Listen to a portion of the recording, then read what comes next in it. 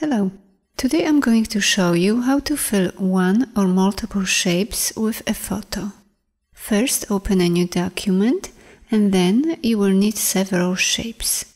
You can choose any of these preset shapes available, or you can make your own. I made a big circle with small hearts surrounding it. From our previous tutorial, you've learned that if you want to fill just one shape with a photo, first you would select that shape, then you will choose the Draw Inside mode from the side panel, go to File, Place, select your photo and click Place. Let's undo it. Now watch what will happen to the Draw Inside mode icon. When I select only one shape, the icon is active and ready to use. However, as soon as I add more shapes to my selection, the Draw Inside icon becomes grayed out and I'm unable to use it.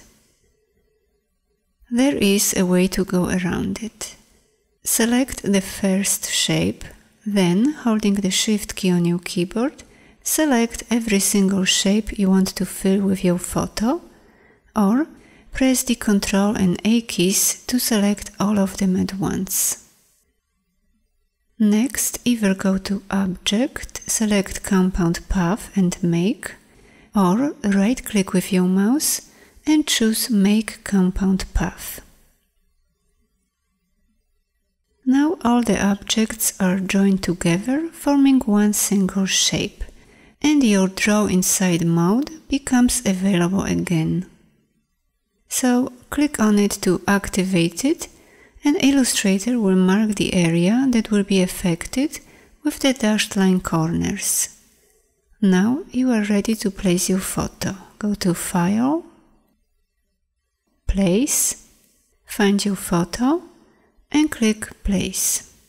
Next, click on the top left corner, hold and drag to cover the whole area.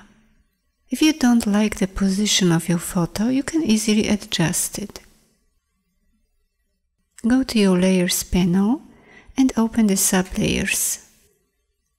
Lock the compound clipping path, select the photo layer, and now you can change its position, resize it or rotate it.